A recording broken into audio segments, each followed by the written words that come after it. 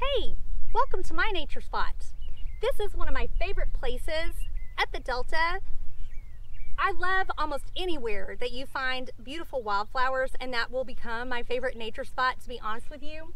When I am taking a walk or a hike, I travel light. And so my journal is just real basic, and I just bring with me a couple of pencils for sketching. Make sure they have a good eraser on them. I can even use my backup pencil as a straight edge should I need it. I also want to continue with the practice of taking my metadata. So I've got my Kestrel here that I can take air temperature, I can take wind speed, and then I also write some notes like the date and what the sky looks like today. I'm really focused on this thistle right here. They are just so beautiful, and it's the time of year where they're plentiful.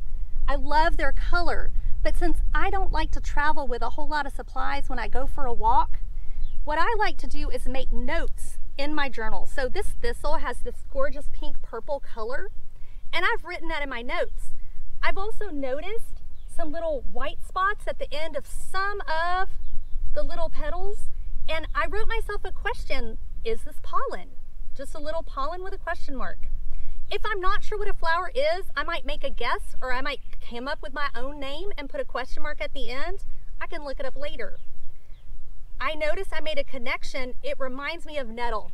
These connection stems, I actually wrote some in the beginning of my journal. Right here, I notice, I wonder, it reminds me of. I even have a little question mark to remind myself to go ahead and write some questions on my page.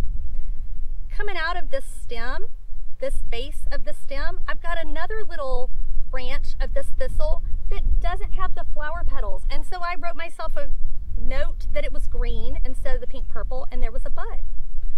I love writing these notes on here.